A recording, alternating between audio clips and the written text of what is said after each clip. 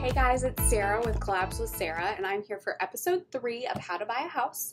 This week we're going to be talking about starting your search, and I'm talking about, you've already picked a real estate agent, you've already been pre-qualified, now where do you go next? You really want to sit down and make a list with whoever you are purchasing this property with, or a close friend if you're purchasing for yourself, someone who's going to check and balance kind of what your wants and needs are. I want you to do your needs first. That is, what are your minimums? How many bedrooms do you have to have no matter what? How many bathrooms? How much square footage? Do you have any pets? Do you have to have a fenced-in yard?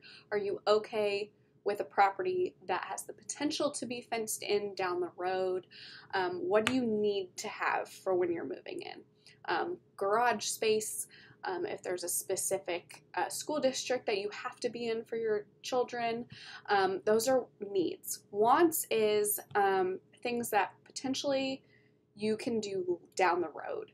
So I need 3 bedrooms. I want a screened-in porch. Okay, a screened-in porch is something that at the right house you can potentially do down the road. So that's a negotiable. Your wants have to be negotiable things. Your needs are non-negotiables. And then everything kind of narrows down to 3 things: price, location, and condition. You need to figure out which 2 are your top priorities and what is negotiable. So say price is a non-negotiable, and condition is a non-negotiable. You don't have the budget to be putting in projects and things like that. So what's our negotiable there? Location. I know you would love to be close to the downtown hip area with the shopping districts and everything like that, but if you have a price that you cannot exceed and you have a condition that you cannot budge on as far as projects and renovations, then location is going to be, what you're going to have to negotiate for. And then decide, okay, I can wiggle on location, but this is where I work. I don't want my commute time to be above this distance. As long as you come to the table with your real estate agent with your needs versus wants, what your non-negotiables are versus your negotiables, that's going to help your agent discover the right area for you, the right neighborhood, the right floor plan, the right square footage. Maybe you're not sure about the square footage. Maybe you want to see a couple in different sizes first to kind of decide what your minimum is, and that's totally fine. We don't expect you to come to the table with all the research done ahead of time. That's our job. And one thing you should really do with your agent is, after you've kind of interviewed and decided, okay, this is a good personality, I like their professionalism, I like their processes and procedures, now can we have a meeting to sit down and just talk about my wants versus needs? And maybe an agent is the person to bounce these ideas off of with and decide really what your non-negotiables are.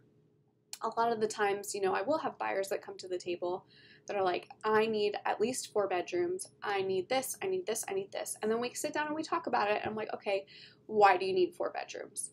Well, my in-laws may be coming to live with me.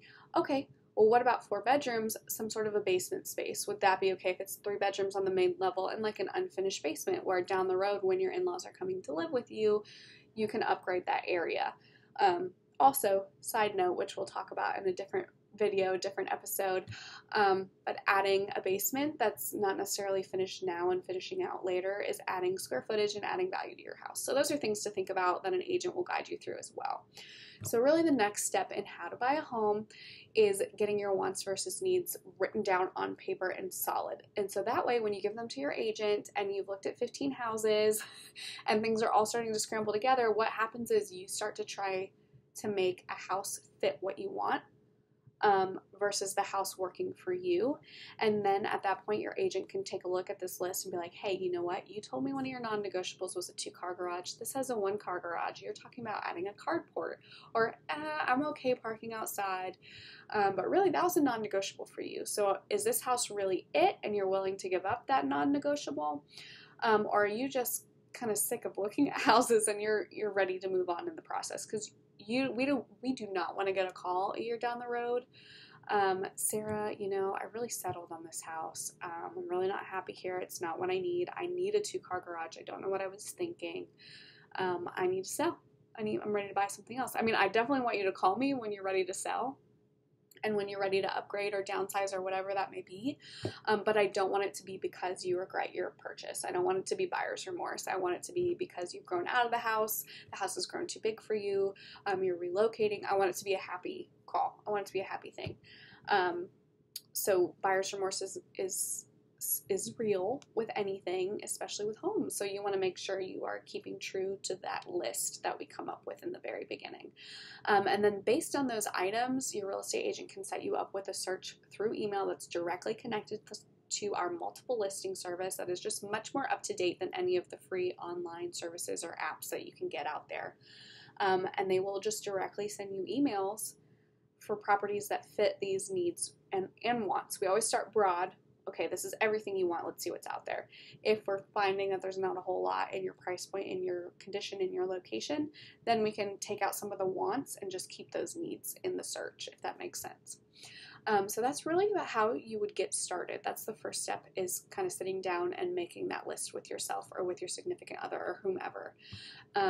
And just having it down on paper and sticking to it, because that's the hardest part, is knowing what you want and what's going to work for you and your family.